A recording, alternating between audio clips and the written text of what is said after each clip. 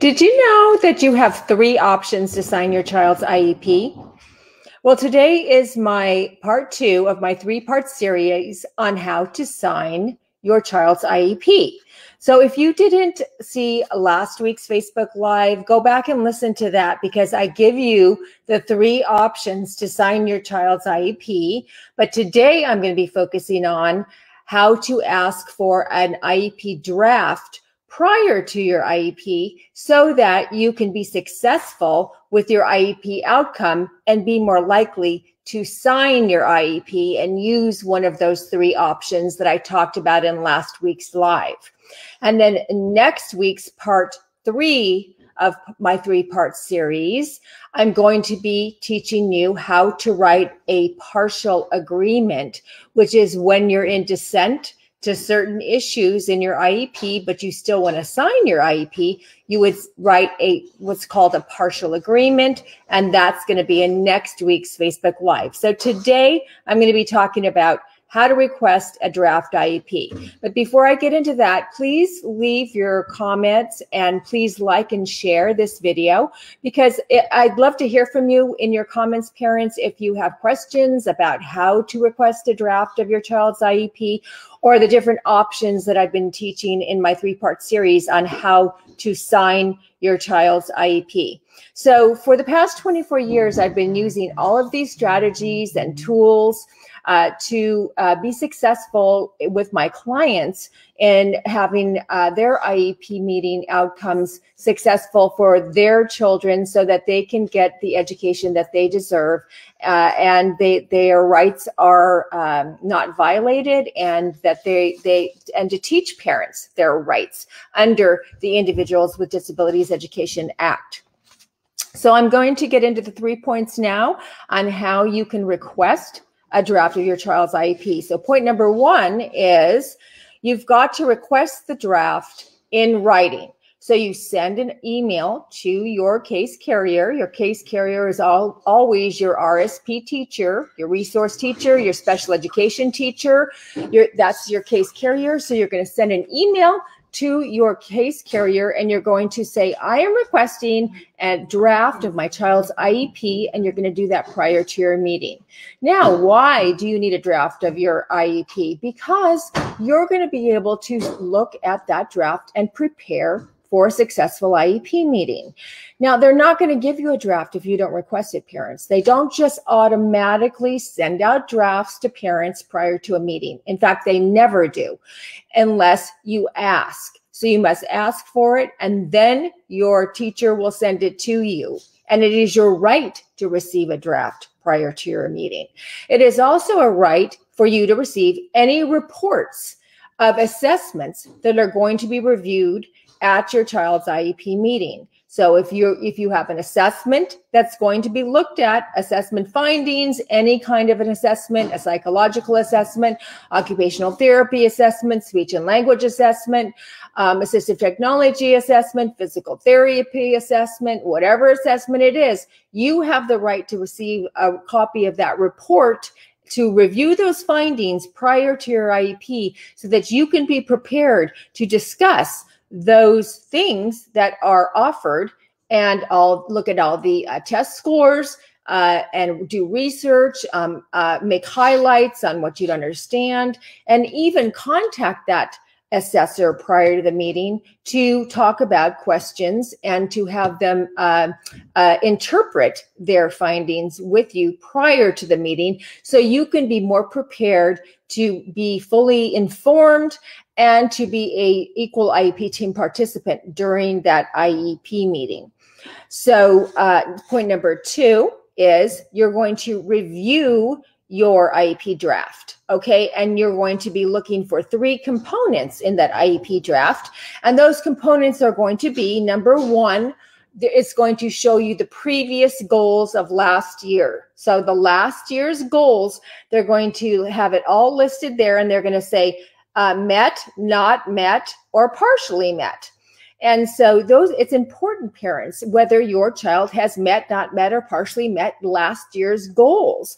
Because if your child hasn't met their goals, then they're not progressing towards their education and towards their goals in going from grade to grade, as every child, every neurotypical child would be doing in progressing from grade to grade, year to year, learning 1 year's worth of growth in education.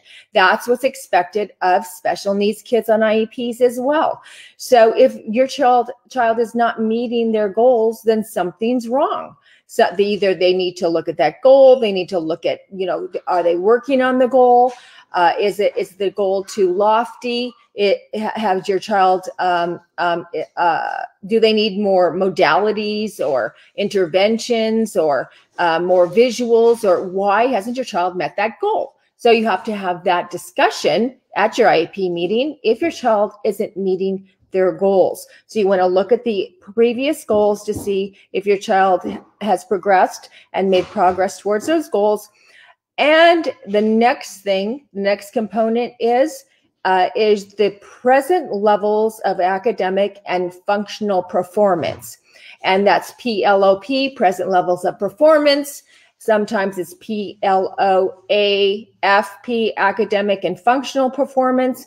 But what that is where your child is currently functioning academically and socially and every other way in their education, how they're functionally performing at school. So the present levels of performance is the baseline in which they write your goals. So when you look at your goals, the goals on the left-hand side usually say the baseline of where your child is right now.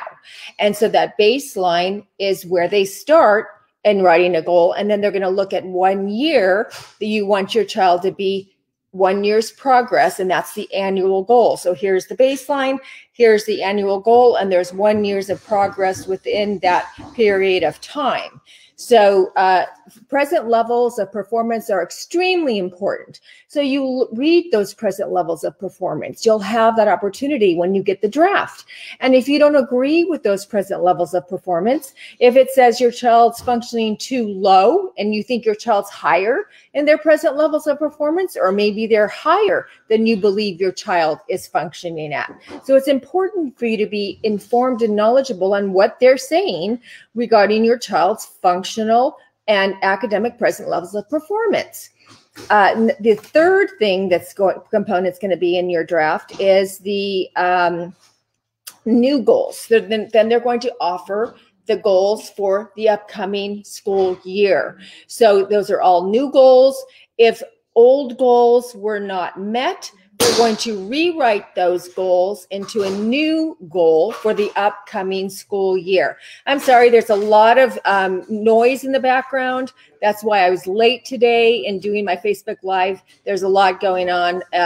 Also, Facebook wouldn't let me go live. So I'm having stuff at my home. I'm having stuff on Facebook. So I'm just trying to get this information through to you guys and do my Facebook Live today. So I apologize for the noise in the background.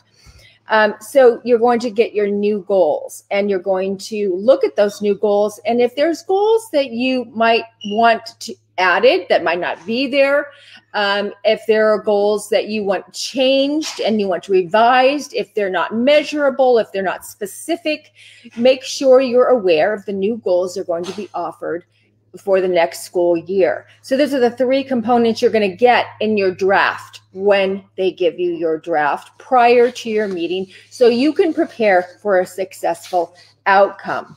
So the third point I have is make a list of your concerns and requests. So as you go through those three components, you're going to be writing down the things you want to ask about, the things you're concerned about, the things you want to change. And you also want to make a list of what you want to request at your child's IEP meeting. If it's an increase in speech and language, if you're concerned that your child's being bullied at school, whatever other requests you might have or concerns you might have, you make a list for that. And because when you get to the meeting, parents, you know that you're nervous, you forget things.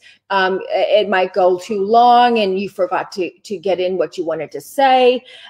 Sometimes there are time restraints. So make sure you make a list and you prepare yourself for your IEP meeting, because otherwise it probably you're going to get to the end and you're going to go, oh my gosh, I forgot to say this, or oh my gosh, they didn't, talk about that and I wanted to present this issue. And so making a list and being prepared, getting the draft prior to the meeting, these are all steps to take to be successful at your child's IEP meeting. Okay. Parents, I'd love to give you more information regarding getting your draft prior to your meeting, preparing for your IEP. You can please join my private Facebook group. It's called the Special Education Parent Empowerment Network. Please be sure to answer the questions, because if you don't answer the questions, I don't know who you are and I can't accept you into the group. And I also have a monthly membership called the Parent Brigade, the Informed Empowered Parent Brigade, IEP Parent Brigade. And that is a monthly membership in which I train and coach parents on their IEPs to be successful, to get what they need for their child and to meet their child's unique needs. Also, I'm going to be launching my Ultimate IEP Parent Empowerment course. So this is an intensive course that teaches parents from A to Z, IDEA, your parent rights, and how to become an empowered, very strong advocate for your own child, so you don't have to hire an advocate, because you're going to be your own child's advocate. If you take this course, you are going to come out knowing how to advocate for your child. It's an intensive course. You've got to do the work. You got to put the study in, but you will be able to advocate for your child after this course.